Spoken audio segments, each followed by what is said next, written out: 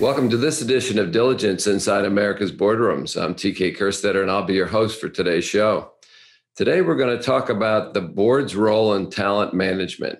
And joining me is Chris O'Neill, who's a board member with Gap Inc. So, Chris, welcome. Thanks, TK. Wonderful to be here. So, this topic of talent management, everybody always said that people are their most important asset. Yet, my experience is that board meetings are so chock full and committee meeting agendas are so full that it's been hard to spend the amount of time that the topic deserves. So now all of a sudden we see investors sort of saying, hey, we're going to make this important because we want information. And so now boards are having to pay more attention to talent management and employee data. So have you seen an uptick in demands from boards that either you serve on or you're familiar with? Absolutely. It's been very interesting, right? I think the notion of the team you build is the company you build has been really a core part of my philosophy in all companies I've been a part of and boards I've served on. And it's been very interesting to see, like you said, an uptick in demand from all sides, actually, from management themselves, but certainly from the boards, asking questions about talent. One of the silver linings from these past difficult year or two has been really intentionality around talent. Realization that people are burning out, and we need to think about culture in a slightly different way as we evolve and adjust to the pandemic. So I've definitely seen it in the boardroom where we're asking questions and we're diving in to talent-related numbers. We'll talk about diversity and inclusion, of course, in this conversation, which is definitely part of that. But more generally, I see more attention being paid. I see more regularity with which numbers and talent, everything from succession planning on down to just the status of talent is more pervasive in the boardrooms, certainly that I'm in, and also that when I talk to other fellow board members, it's a topic that really is or at the top of the agenda for every board right now. Well, certainly I'm seeing a lot of it from my end, but there's and again, people define talent management in different ways, but a couple questions for you. So what committee, how should it be addressed from the board level? Is it a comp committee issue? I see people changing their name of their comp committee to include, talent issues. And then the follow-up question to that is, how far down the organization should a board get involved when you're really talking about talent management? In the past, again, my experience is mostly C-suite level kind of positions, but I think in today's world, that's changing as well. So what's your experience with the board's role and then sort of where it should be located? Yeah, I think talent and culture clearly I believe, are the most important things for a company and certainly for a board to oversee. Yet it's also the most difficult for some of the reasons you're describing. I tactically believe that it is probably most logical to be housed in the compensation committee. Gap Inc., the compensation committee, is called Compensation and Leadership Development. So it actually is a nod very explicitly towards talent management and leadership development. So that's from a tactical perspective. If I step back out, I have the saying that I think serves us well. It says, having your nose in, but your finger on the pulse, right? So the notion of like your fingers out. I believe that fingers on the pulse really comes from a lot of different areas from a board's perspective. So one of them is really I call field observations, and I'll touch on that because it's really getting at this notion of really understanding and curating a perspective on the talent and the culture of the company can be made through some field observations. And then there's a lot of services and tools that you can use in addition to that to curate external information. Again, to form an opinion, to have your finger on the pulse of what's truly going on in a company. So let me unpack each of those just a little bit. In terms of field observation, I believe that seeing is believing. So you can augment the fact base that's being served up to you by management and trust but verify through field observation. Under the belief that culture eats strategy for breakfast, you can dip into the organization, get to know the management team. That can be on a very regular, lightweight basis. In my experience, the two players that happen to know what's really going on in the company at one time are the CFO and the general counsel.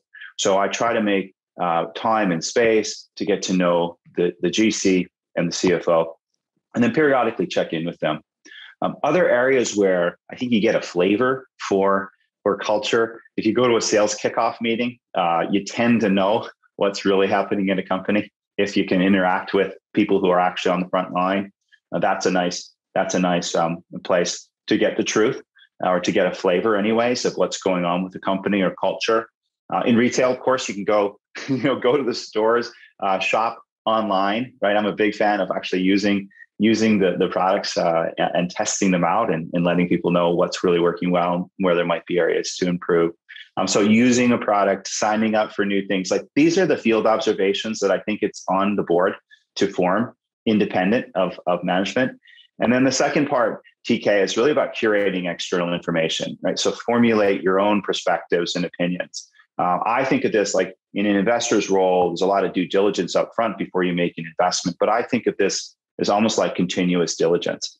So setting Google alerts, going on Reddit, LinkedIn, Facebook, community groups that form in social, Glassdoor, following thought leaders on Twitter. I mean, the list goes on. There's no shortage of external perspectives on the company, and collectively you can form an opinion. And as I said, keep your finger on the pulse of what's happening with the talent and the culture in the industry, and then specific to the company that you're on the board of.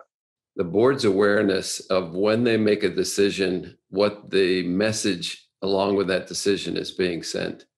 I call them watershed moments, and the board probably has 3 or 4 of those during the year when they'll make a decision on a policy or procedure, or an incident that happened in the company where people will, no matter what the board's saying, people will translate the impact of that decision into their culture.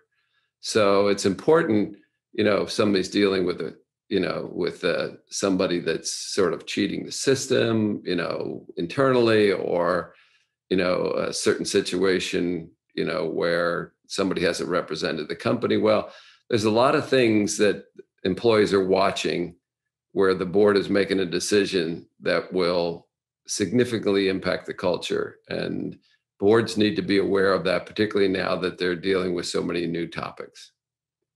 Yeah, it's a very, very important point, and it's values and culture aren't what happens at the best of times. Usually, those are put to the test and are really only truly values if they're held and the company and the board walks the talk when it really matters. So I agree with you, and people are very acutely aware of those watershed moments, as you say.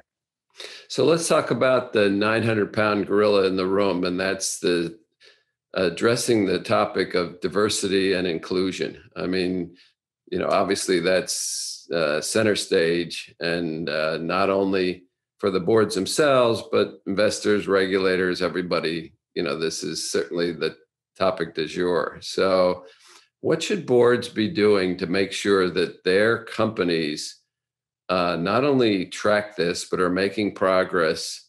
And then ultimately, how do you sort of work that into the reward system for management? Because, if you think about all the things that are trying to be added for ESG and all that stuff, it really becomes very complex for the comp committee, because you want it to be significant enough to make a difference, but you're dividing up all these little pieces of things you want to measure.